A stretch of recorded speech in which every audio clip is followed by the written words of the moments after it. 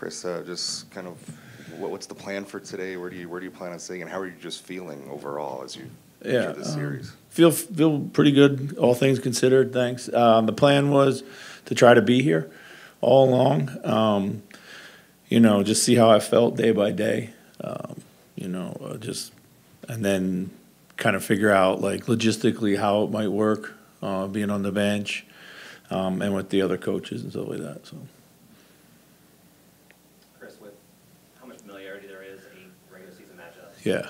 5 playoff games, do you feel the need to get inventive in the series to try something different, or is this one where you want to, both sides know what's coming and you want to try and just let it play out in terms of strength versus strength? Yeah, that's a good question. I think, for us, it starts with being the best version of ourselves. I think that's, what we've been able to do all year. Of course, it's the playoffs. There's going to be adjustments and things you have to consider. And with the extra week of preparation, I guess both teams are able to kind of think a little deeper. But I would imagine both teams are just going to kind of be themselves and let it rip.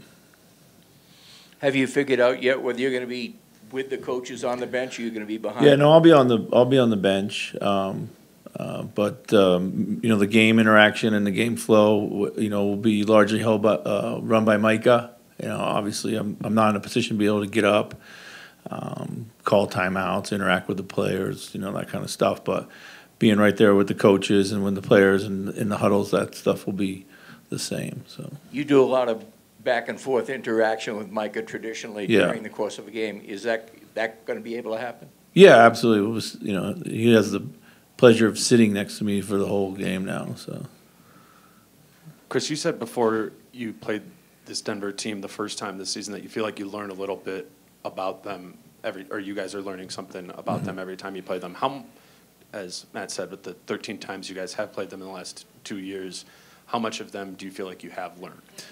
Well, we learn every time that they're really, really hard to beat. They don't beat themselves. They probably got the most complete and complementary starting 5 in the league.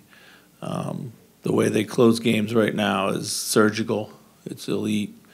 You got to be really good there. And everybody always asks, like, how are you gonna make Jokic a scorer or a passer? And the reality is, like, you just never know. He's one of those players that you feel like you're kind of out there playing alongside of him. Just got to keep fighting and changing it up. So, but yeah, we learn, but it only is good if we put it into useful actions. So. You've talked since you've been here about the importance of playing as much as possible, playing through stuff. Did you kind of pigeonhole yourself into having to be here? No, I didn't, honestly. I did not. I was wide open on everything. They told me that, they really wanted me to just rest. Been trying to do that. But I also wanted to be here, and, if I could be here in any capacity, that was the most important thing for me. So I just was literally going to take it day by day and see how I felt. So the game at the end of the regular season here, there was a lot of stakes on that. Did you feel like either team kind of showed things that you hadn't seen before that maybe gave you an idea of what's to come this week? Well, I thought they played with a desperation in that game that they showed their championship medal in that game. It was some of these games that we played against each other. It's just through the landscape of an NBA season, a lot of them were back-to-backs, kind of tough travel or tough schedule circumstances. So you don't always get the best representation of everything. But I felt that game, they played with a desperation that they knew what that game meant. So.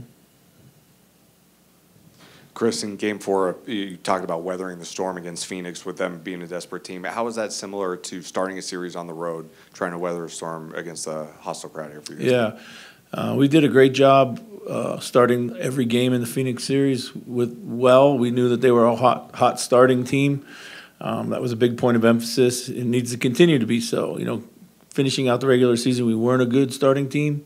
We can't afford to let a really good team get off to a great start at home. When we played them last year, Game 1, they really crushed us out of the gate.